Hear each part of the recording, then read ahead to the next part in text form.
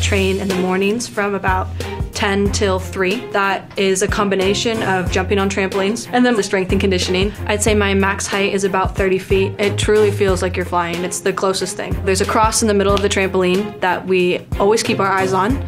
And if you lose that, you're in trouble. Well, I guess you kind of have to figure out like which angles work the best on certain takeoffs to get you the highest and which ones make you rotate the fastest. Like on vault, you have to hit the table a certain way and at a certain angle, so you kind of need to go over and over and over again to get it perfect. You think about the beam, it's 4 inches wide, it's like thinner than the sidewalk curb. You know, if your timing's a little bit off, you can wipe out or miss your hand when you're going for a double back. So it is like muscle memory to trust yourself and to think about the little corrections. In a trick, we initiate the flip with the power through our legs. We don't want any of the momentum to escape through our body, so we're as straight as possible. And then twisting, we initiate with our shoulders. If I start to travel amongst the trampoline, I might bend my knees a little bit more on the takeoff and send myself back, or I'll push my hips forward.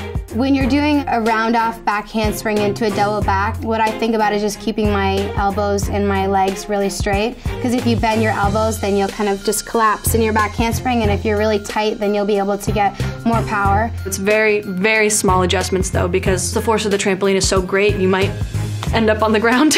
But for the most part, we are pretty skilled at knowing where we are at all times.